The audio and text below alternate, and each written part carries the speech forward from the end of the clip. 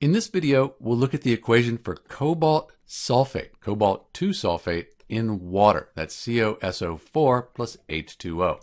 So we have our cobalt 2 sulfate here, and it's a solid. So we're going to put a little S after that. We're going to put it in liquid water, and we want to know what happens.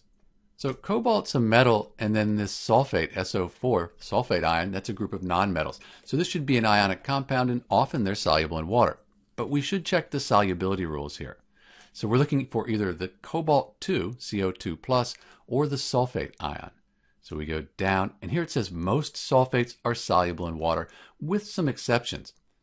Cobalt, that's not in our list of exceptions, so this is going to be soluble in water. It's going to break apart into its ions, dissociate into its ions.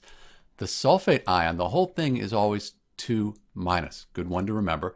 That means the cobalt here has to be 2 plus.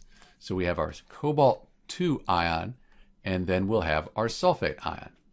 Since both of these are dissolved in water, let's put a little AQ after them for aqueous, dissolved in water, and this is the equation for cobalt 2 sulfate plus water.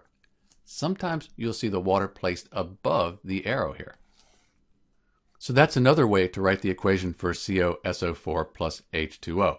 And occasionally you'll see the water written again in the products, but since we have aqueous, we're saying that each of these is dissolved in water, so it's a bit redundant. But that's it. This is the equation for cobalt 2 sulfate plus water, and this is Dr. B. Thanks for watching.